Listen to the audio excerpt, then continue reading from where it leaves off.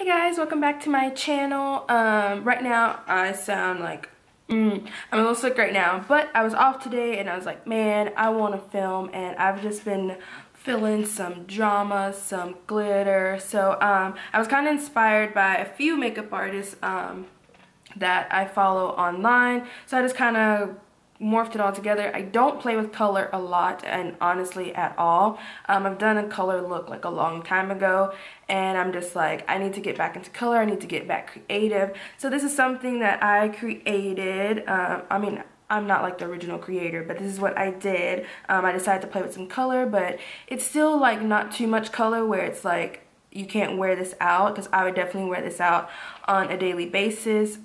I used all affordable products for this, and I hope you guys enjoy. You know, I try to always incorporate some affordable products for you guys, because you know you do not have to break the bank to slay. So hope you guys enjoy this. I really liked how this turned out, and this could definitely be a nice holiday look, a nice New Year's look.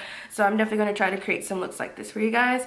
At the beginning, my camera I wasn't recording, so it kind of just already jumped into eyes, but you will see all the voiceover and I will show the colors that I use. But without further ado, let's get into the tutorial.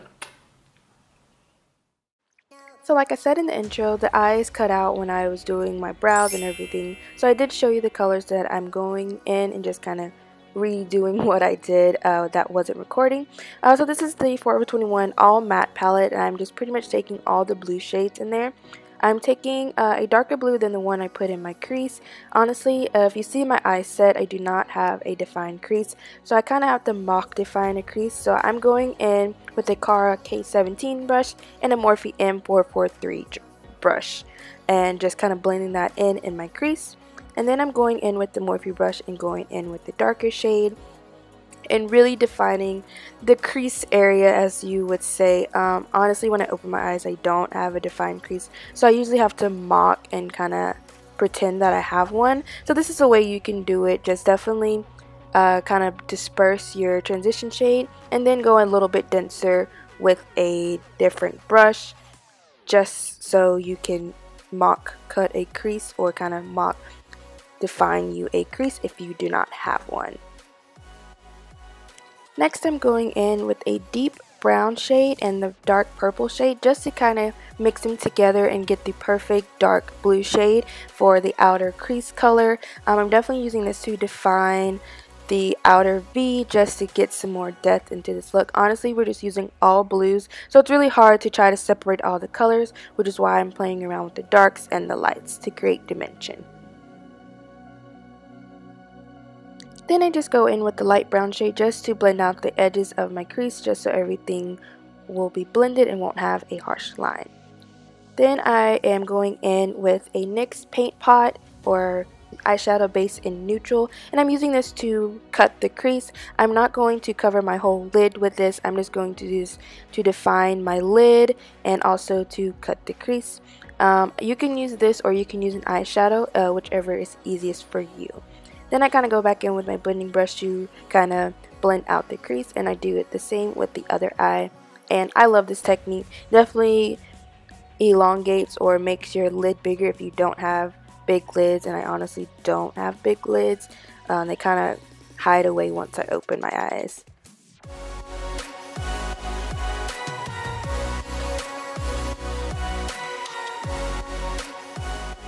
Now for the fun part, I'm going in with this glitter glue from Sally's, and also the glitters from Sally's. They're honestly about $1 each, and I really like this glitter, and the glue is definitely nice for the price, but I definitely want to branch out and try different other glitters and glitter glues.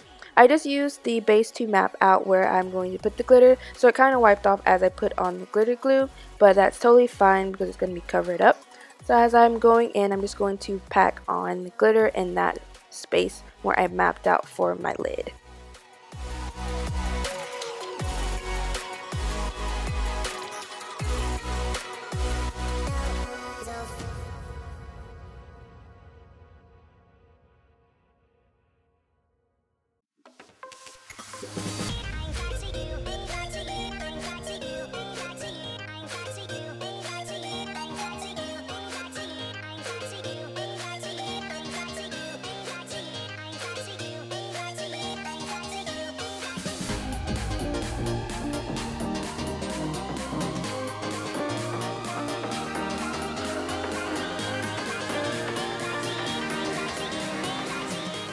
So once I'm done, I was going in with my crease brush, but I did it a little too fast, and some of the glitter that wasn't really stuck on, the glitter glue kind of got all over. So just be careful if you are working with glitter. Just make sure you use something that sticks. Now I'm going with mascara. This is the MAC Zoom Lash. It's my favorite MAC mascara. I tried this a long time ago in a sample, and I just ended up purchasing the full size, whatever you would like to call it. And I'm just using this to prep for false lashes. You will see that I will show you the lashes that I'm going to use. These are the Halloween lashes that I use. I was telling you guys about.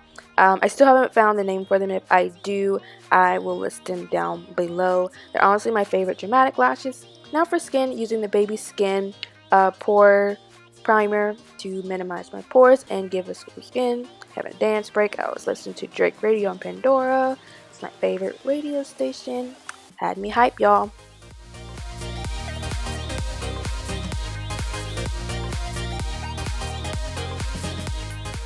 For foundation, I'm using the Milani Conceal and Perfect, and this is in Golden Tan. If you guys know, before I used tan, but Golden Tan is definitely closer to my skin tone. I love it. It's definitely full coverage. I'm using a oval brush and a beauty blender for both of these. I'm still trying out the oval brush, or whatever you guys like to call them. I got this from my Loki beauty supply for about $8. I love it sometimes, and sometimes I love my beauty blender.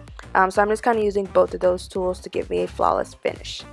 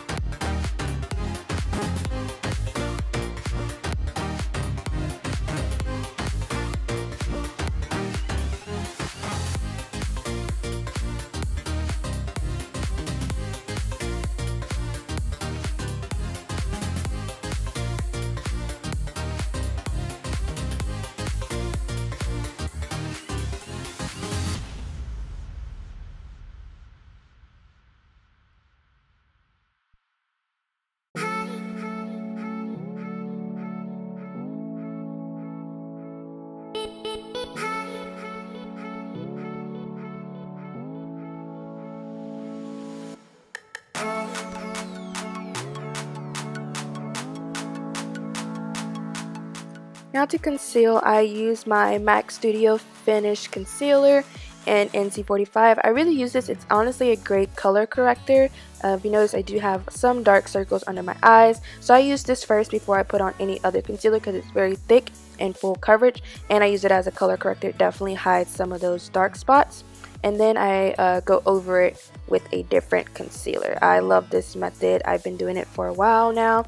So I really like it. Then I'm going in with LA Girl Pro Concealer-Fawn. You guys know this is my jam. I love this concealer so much. I love those concealers in general. So I definitely think you guys should try them out if you haven't tried them out. So I just do this all over in the areas that I kind of concealed before and color corrected. And then I go in with my beauty sponge to blend that out. Here I am popping on my other lash. My routine is so out of order. I put one lash on and do part of my face. Then I put the rest of my face on, do the other lash. That's just how I do it through the day, through the morning. So I just kind of stuck through with this routine.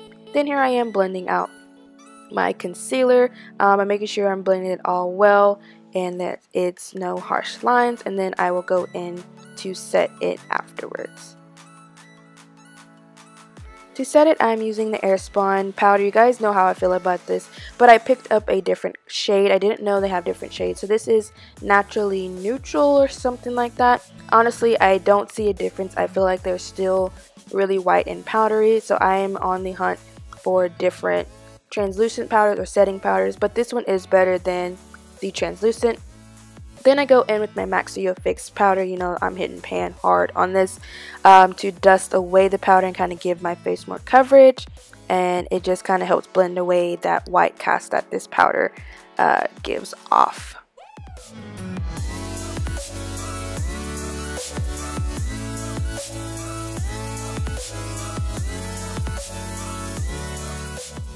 Now to bronze or contour, I'm using MAC Blunt. It is a blush. This is honestly my favorite, you guys. I found a new contour powder other than my L'Oreal, so I've been obsessed with the MAC Blunt.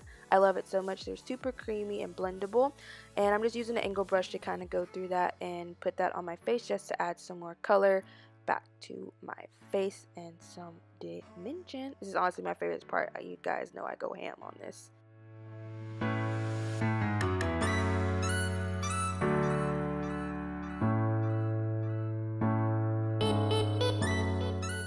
Now going back to finish up eyes, I'm going in with that blending brush and it's kind of taking a few of those blue shades and mixing them in just to do my lower lash line. Nothing too dramatic, but I am going to drag the color down just because you guys know I really don't wear eyeliner, so I always put my eyeshadows at the bottom just to complete the look, and I really liked how this turned out. Sometimes I would think the color would be a little too much, but if you add the right amount it would be nice, and I think this turned out nice, not too heavy or too dramatic. Then I'm just going in to finish off the eyes with some mascara, and this is still the MAC Zoom Lash.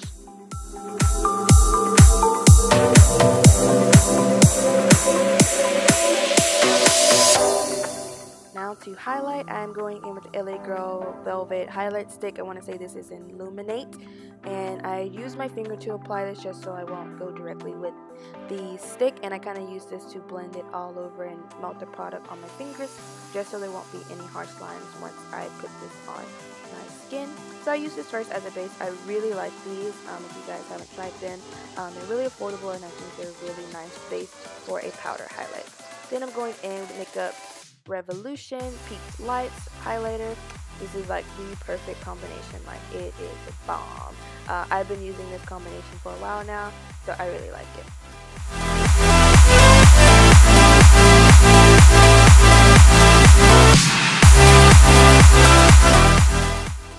Now it's time for lips, so I'm going in with a MAC lip liner in Chestnut. I mean, come on guys, when will I get tired of a brown lip liner? I probably have them in every shade. They're just my favorite to do any type of lip. I just can't get enough. I love them so much. Then I'm going to go in with MAC lipstick. This is a matte lipstick in Naturally Transformed. It is a super pale nude color, but this is honestly my jam. Like, I love super pale nude lips, but I love pairing them with some type of brown lip liner. Like, that is my fave lip combo ever. So I kind of do that, and then I go back in with the lip liner just to kind of give it a nice ombre effect. I really hope you guys enjoyed this video. I really loved how this turned out. If you guys like dramatic looks like this, just let me know in the description below. But I hope you guys have a great holidays. Also, I'm going to set my face with MAC Fix Plus, and then boom, you're done. Gotta go into the slow-mo, gotta be dramatic. You just gotta do it. Alright y'all, I hope you guys enjoyed this video. Please like and subscribe for more videos. I'll catch you guys next time.